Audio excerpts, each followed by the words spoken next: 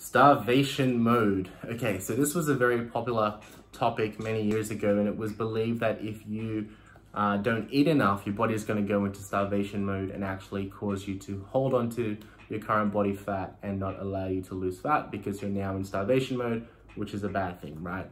If we think about, keep things simple and we think about countries which are less fortunate and don't have the food resources that we have here in Australia or, around the world, you will notice that people who don't get enough food in lose weight every time.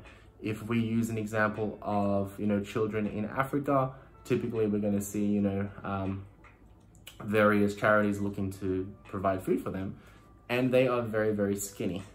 So that definitely shows us that there is no starvation mode to consider. Anyone that consumes fewer calories will lose weight. What we really have a problem with is starving too much, so like reducing our caloric intake too much to the point where our desire to be active and move and burn calories through movement, even doing this or going for walks or weight training, is greatly reduced. So with food down and energy output down as well, we might not see the fat loss that we want. In addition to that, hunger goes up, cravings go up, and we may actually start snacking on foods without realizing it, whether it's adding milk and sugar to your coffees, having little snacks here and there, tasting different things. It all adds up. And, I always say that your body will get the calories that it wants or needs from somewhere, or you will be very hungry and you will see the weight loss that you expect. So starvation mode isn't something that you have to be concerned about.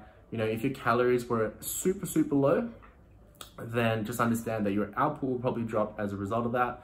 So in general, we're not looking to starve ourselves. We're looking to eat the right amount of calories to see the weight loss that we want, if weight loss is our goal, and maintain good training performance at the same time.